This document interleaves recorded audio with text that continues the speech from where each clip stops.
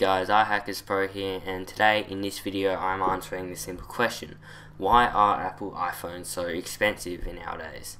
Okay, so basically every single time Apple announces a new iPhone, there's an inevitable backlash over the exorbitant price, basically meaning how much will this new device cost. So how does Apple get away with charging such a significant price for all of its iPhones when there are plenty of other affordable quality phones out there? More importantly, why do people still continue to buy Apple's hardware?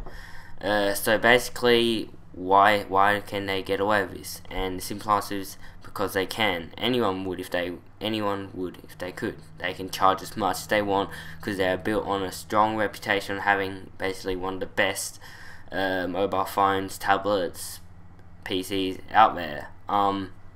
Yeah, so basically I'm in Australia, but I know that there are people in the US that they can buy an iPhone cheaper on contract than off contract. Off contract is around about $1,000 in Australia. It's probably around somewhere near there in the US, etc. So basically, Apple can charge as much as they want because people want to buy their new iPhones, test it out.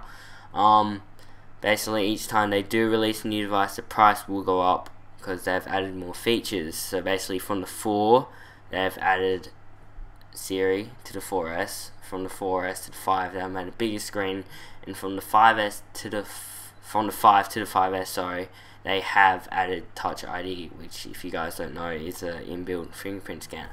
So basically, that's basically why they're so expensive, because Apple wants money. Anyone would want money if they could. Yeah, so that's basically the video, guys. Please like, comment, subscribe, enjoy.